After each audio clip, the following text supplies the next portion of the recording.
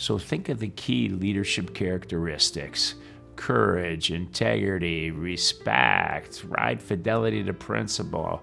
I mean, there's a laundry list. And then multiple mentors. What do you think are some of those key characteristics? So when I think about leadership now, and it's funny because my thinking on leadership has evolved quite a lot, particularly with the writing of this latest book, because I used to think that you became a great leader. You had certain values, and then you developed certain traits or behaviors that allowed you to be a great leader. You learned to communicate well, you cared about people, you were personally courageous, all of these things. And therefore, if Keith Crock is all of these things, has the right values and those behaviors, wherever you go, you will just sort of emanate leadership, and the brightness of your leadership will influence and make things and people better.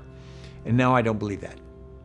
Now I believe that leadership is much more complicated, complex than that. In fact, that leadership is an interaction between the leader and the followers, and then a whole bunch of contextual factors, which means that the leadership that might allow one person to walk into a certain situation, act a certain way and be effective, can be completely incorrect and unsuccessful in another situation with a different group of followers or as time evolves.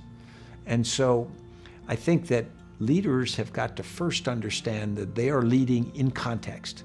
They are leading in a moment with certain followers, with certain needs and whatnot. And so if their mission is not to be a great leader, but to help the organization, then their leadership, how they interact, needs to be humble enough to constantly shift with the needs of the moment.